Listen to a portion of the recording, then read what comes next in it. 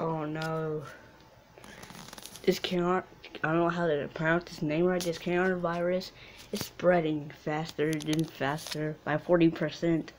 It started with China, now it's in the United States and in the UK. Now it's in Washington and 3 parts of the United States, spreading by 40%. And 3 days later, it'll be 50,000 people getting affected. Then, like, I don't know how many days later, it'll be like 1 million, then 2 million, and it's going faster. And so, get a tissue and cough like on your mouth, and you might get a heart disease getting that spread, getting that virus. This is really freaking me out.